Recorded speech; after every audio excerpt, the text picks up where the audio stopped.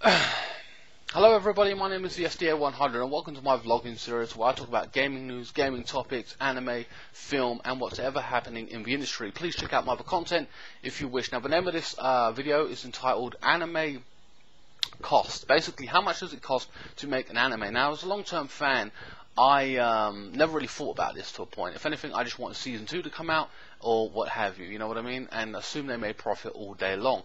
Now this relates to an article that I am going to read. It's relatively short, which is a good thing, obviously. Although it's a far cry from the supersized budgets of Hollywood, the anime industry is a labor-intensive and expensive field. Like other entertainment ventures, any anime production has to ensure that its budget matches its expected earnings. Well, that makes sense. I'm going to get back to that in a little bit. According to Masamune Sakihi, a CG creator in the anime industry, an average 13-episode anime, 13 episodes ain't very long, cost around 250 million yen, or in the US, $2 million. He also made it clear that most anime cannot recoup this expense, and the industry rests on the windfall of a few big hits. Well, if I stop right there for a second and just think about that, if it cannot recoup the expenses, then in theory, you would say, well, why even bother fucking making it? You must have money to spare. If you can throw $2 million in an anime series and you know, live, you know, you're not just emptying your pockets, giving them everything you have here. So I don't really understand. If they cannot recoup it, then in theory, what's the point, as I said, even making it? Fan pressure, or, you know, well again, if you're barely recouping it, then why not just lower the budget even more and make a shitter anime, or less quality anime? I don't know. Anyway. In July, in an interview, Taku Nakutani, producer of Shibaku itself, an anime about anime production, I haven't seen it, that'd be interesting to watch, claimed that his show cost 500 million yen or $4 million for 24 episodes. In order to make it sell, he had to advertise it, plan events and make merchandise. Well, I'm sorry, but that's pretty much anything standard to a point. In a market that's oversaturated of anime and cartoon characters, or, you know, I mean, I'll be honest, I don't like using the word cartoon, but it's not Hollywood. It's not a film where it's a movie and it comes out and it's the only one out there. It's going to be competing with everything else, and in a saturated market with slice of life, horror, sci-fi, etc., etc., you're gonna have to market it and be productive shape. This is what I have, and this is how different it is. This is how cool it is. Interested in going and seeing it. You're gonna have to set yourself apart from the rest of the group. For example, I look to my right. I have a few of the absolute best in certain things in anime. So, for example, sci-fi. I have Ghost in the Shell, very well known, very well loved and popular. In terms of slice of life or relationships, you know, that kind of stuff. I don't have a lot of those, but Toradora, in my view, being the best. I have School Rumble as well, but that, for example, drags on forever, never really goes anywhere, where Toradora, for example, has character development. So again, with that, I would say you have to set yourself apart. So, and merchandising is a good thing. I personally won't be walking around with a Toradora backpack. I'm not a schoolgirl or a little kid, but again, you know, that's what you have to do. So that's part of the way you got to play with anime. It's no film. You can't just release it and then people, you know what I mean? It's plan events about it. Yeah, of course you do. Shinju Takamatsu, a veteran animator, cited that a figure of 150 to 200 million yen, or 1.6 million dollars, he wanted to make that profit on whatever anime he was promoting. He says expecting to make that up through disc sales alone is a hopeless business model, but that's how almost all late night anime are, he writes. If these sound like staggering figures, keep in mind that they are comparable to the most American deep cable shows. As for the hardworking animators, average pay is a mere $27,000 a year. $27,000. I bet you most people in general on average wages ain't even on that. But I'm not even going to get into that aspect of it. I don't know too much information about it, but they've cited that an animator makes $27,000 a year. Meh, I don't really give a shit. I'm not even gonna touch that. I'm gonna expect to make. Okay, so this space through sales alone, hopeless business model. This space through. so basically what he's saying is, if you've got, let's switch back to the camera here, it's driving me nuts. Now, if you switch back to, now if, so disc-based sales, he's saying that he cannot recoup his anime investment through disc-based sales alone, so he has to do other things like merchandising, etc., etc. Now in Japan, it's a bigger market, very specialized in anime, probably anime shops. I think there's that big road. I don't know where it is. It's all full of anime shit. You know what I mean? But again, you are competing with other animes. It's not black and white. It's a muddy trail because you're competing with everyone and everything else. And as I said before, you have to stand out or compete. Now, I could say, well, this will make them work a lot harder. But having said that, as an anime fan, and this is what makes me laugh a little bit. Okay, so he says you can't get through disc sales. Well, obviously, realistically, you make an anime series, it's going to go on TV. You're going to get X amount of views. It's either good or bad or shit or canned or brilliant, whatever, masterpiece, but no one watches it. But then, so you get an X amount of money from that. Okay. So disc-based sales, you then go into Japan and people buy it. Not everyone watches it. A lot of people watch it online. A lot of people are guilty of that who are watching this video. I've started to do that, I'll be honest with you. But then I'm going to get into something a little bit different from that. But I'm going to go in a little bit deeper into that. So, so as an anime, now this is what I want to say actually. As an anime fan overseas, I am very frustrated, and I've mentioned this in other videos about they're not porting the anime fast enough. So it goes to Funimation or America, whatever, and then they dub it. I don't know how long that takes, but that is a bitch. So it's sitting there. It is sitting in America. People buying it. I admit it's a very niche area to be in. Not everyone loves anime. Okay, that's cool. I respect that. But having said that, if I'm sitting here in the UK and it's already dubbed in America, I would then say, I don't know how the margins work between Funimation. I don't know if Funimation buy it from, or just get the license. I think they just get the license and then dub it and then they pull it over. I'm not sure if they get like 70% of the money of Japan or wherever does it, and then, you know, or they just get like, what, 10% of anything they make on it. I'm not too sure how that works. But even I'm sitting here with free money basically, and I see a perfect example of this would be Future Diary.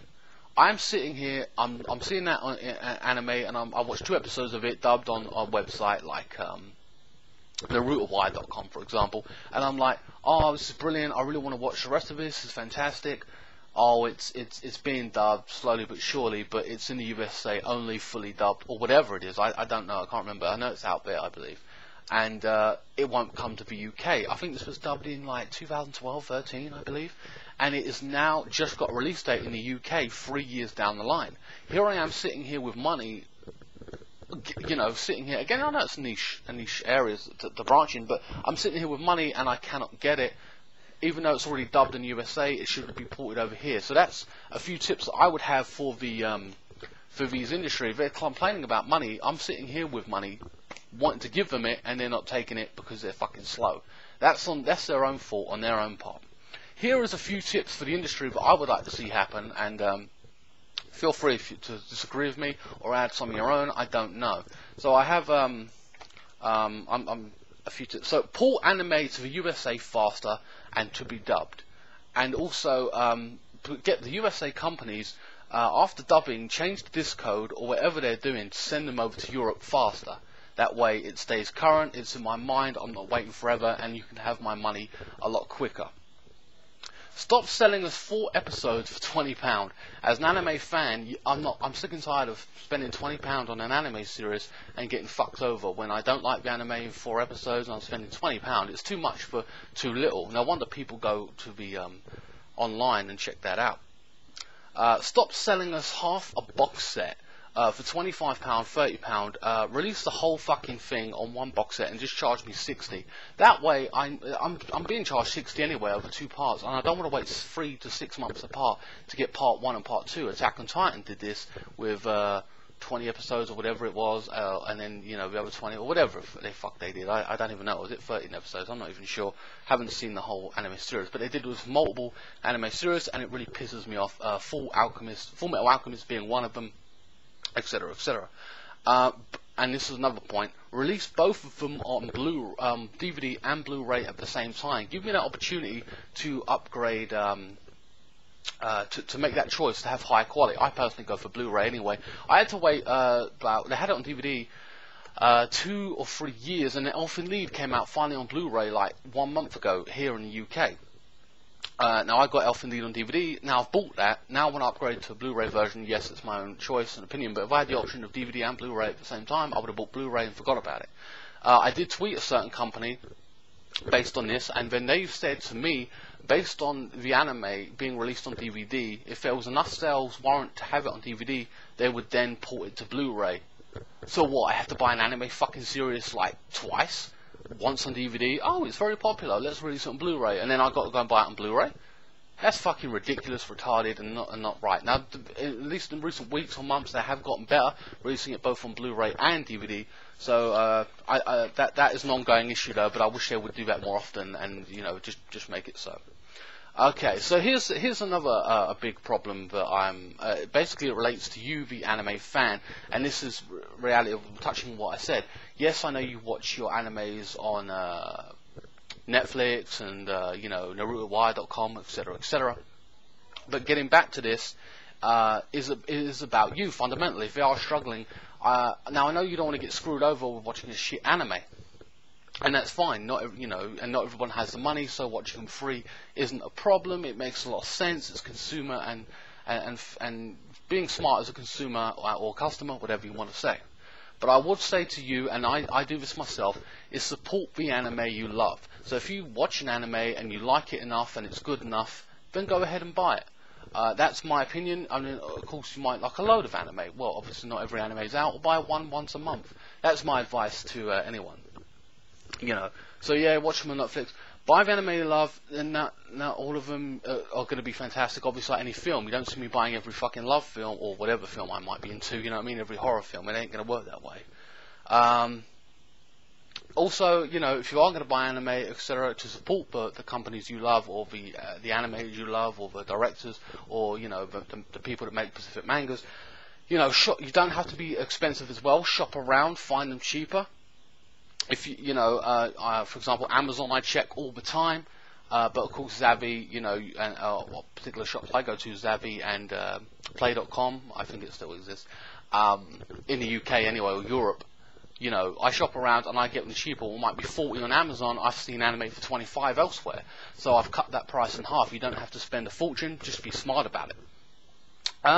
If you like them subbed or the Japanese versions, which a lot of people do, and I understand that, then buy them from Japan or buy them wherever. I don't know how much the cost is going to implement you, but that's my advice to the industry and to you as anime fans. Support the anime you love, and you know, to the companies out there, whether it be America or Japan, optimize, you know, and come to support them to Europe, because there's free money sitting here to wait. You've done the work. Now all you just got to do is deliver it on the doorstep after being dubbed, and I'm willing to pay, along with a lot of other anime fans. Anyway, guys, that's about it for this video. Please like, share, comment, and subscribe. And as a question of the day, or you know, I want your opinion here. What could the anime industry do to better support itself in terms of, you know, what other things could be better to give them, you know, more money in the industry in terms of porting it to us? Is there anything else you would like to see specifically done, you know, to help to support themselves, or I'm trying to find the word here. I can't think of it right now, but you know what I mean. Anything that I may have missed out that you think would improve, you know, us having accessibility to anime, or any little improvements they could do, like special box art, special edition metal casing, whatever. Why would, you know, you go out and buy a particular anime as well? Maybe you can put that in the comment section below. Please like, share, comment, and subscribe. I'll see you next time. Thanks for watching.